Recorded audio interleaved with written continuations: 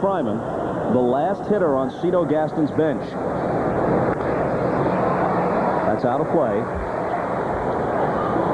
What would happen is the pitchers would have to hit. Fryman with a happy history against Doug Jones. Back when Jones was with Cleveland, Travis is hitting .285 for the year, 13 homers, 64 RBIs. You can put a lot of K's in the scorebook next to his name, though. He's already struck out 99 times. In the air to right.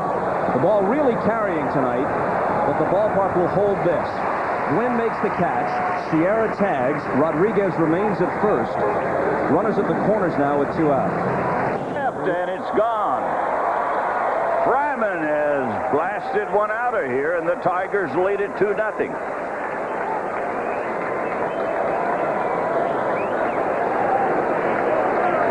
Travis Fryman hits his 14th home run of the year. A fastball that looked like it went up out of the strike zone. Kevin Apier has not given up a lot of home runs lately. Tigers jump on the board quickly here in the first inning.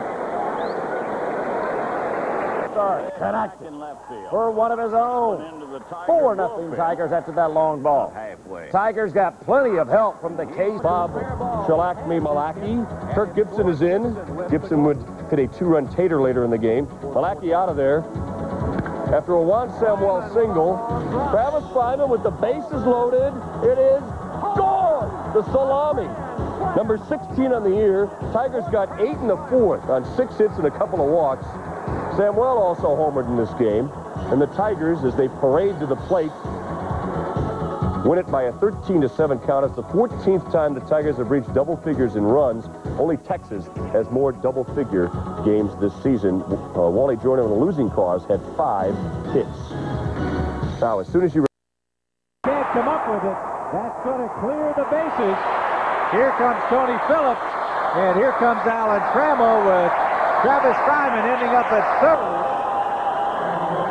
Well, as I said, don't bet you can throw it by Travis Fryman with those quick hands all night long. In a 3-2 count, Johnson fires the fastball that is up inside belt high. You can't pitch Travis there unless you throw some really good heat, and just turns so quick with those hands hitting in the upper deck. Cecil takes the first pitch outside. Gives Bob a free case of Faygo, and her favorite charity, Love Incorporated, will receive 5 free cases. That's available at Bell Push Food Center. Just a classic Tiger Stadium home run. The ball was hit very hard and high, but it didn't. You never can tell in this stadium if it's going to carry. And this ball just kept carrying and carrying, and you can see the outfielder gets his back up against the wall, and there's no place to go. It's gone. Got in about the second row. It's like the skipper, manager Phil Gardner, is going to his bullpen with this big lead, 12-4 for Milwaukee.